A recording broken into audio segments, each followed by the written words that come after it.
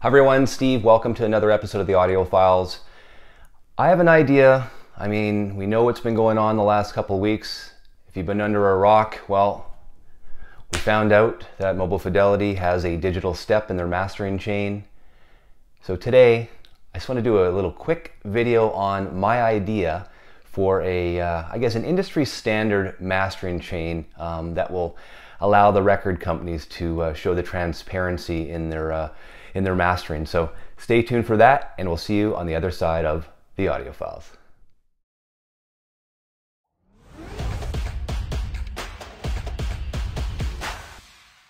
Wow, what a week this has been. If you're an audiophile enthusiast like myself, Mobile Fidelity finally came clean and let the world know, if no one didn't know already, that they do use a digital step in their mastering chain.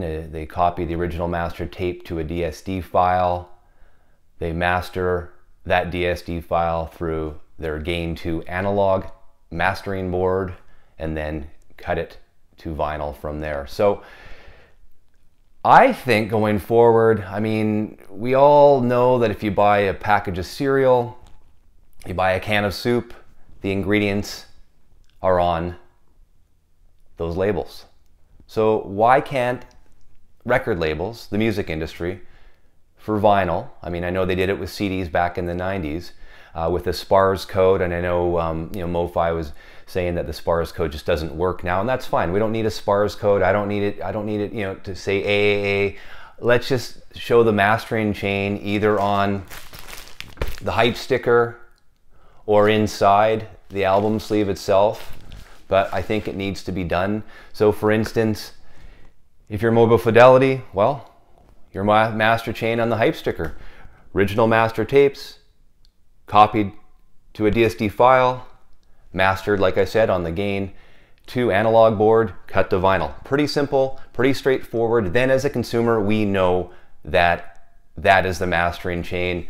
Don't need any acronyms for it. Don't need the SPARS code. I think it's pretty standard, pretty straightforward, and I don't know why every single label just can't be transparent in that sense and basically do it that way. I think that would make a lot of sense.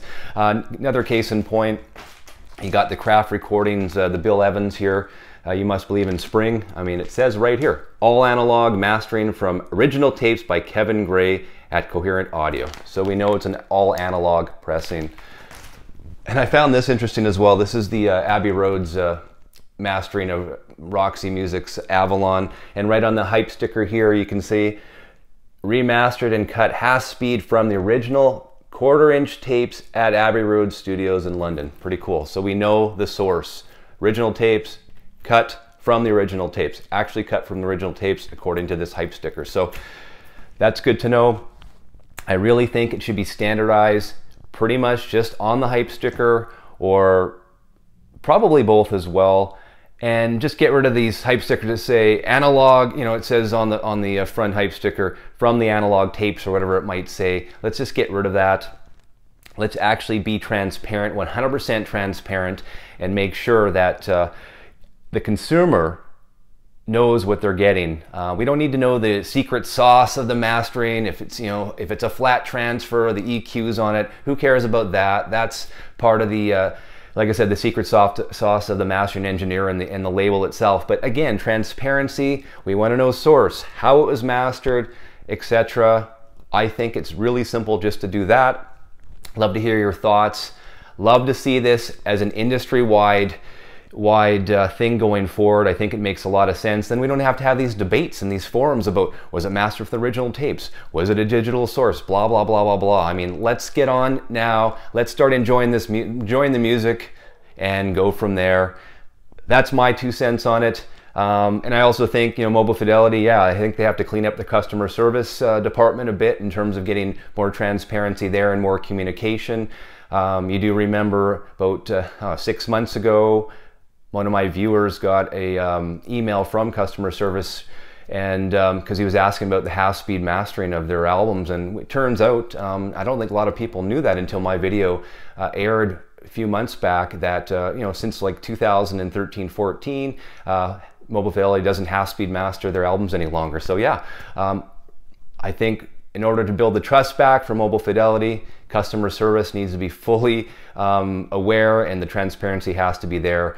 So as a customer, we feel satisfied with the product and we know what we're getting. So that's my 2 cents. I won't get too much into it. I'm going on holidays. Hope you enjoyed this quick little one. I just wanted to offer one last thing. We know that Michael Jackson's Thriller 40th anniversary is coming out. I mean, MOFI is doing their one step and an SACD. And then there's also another 40th anniversary edition outside of that that's going to be pressed.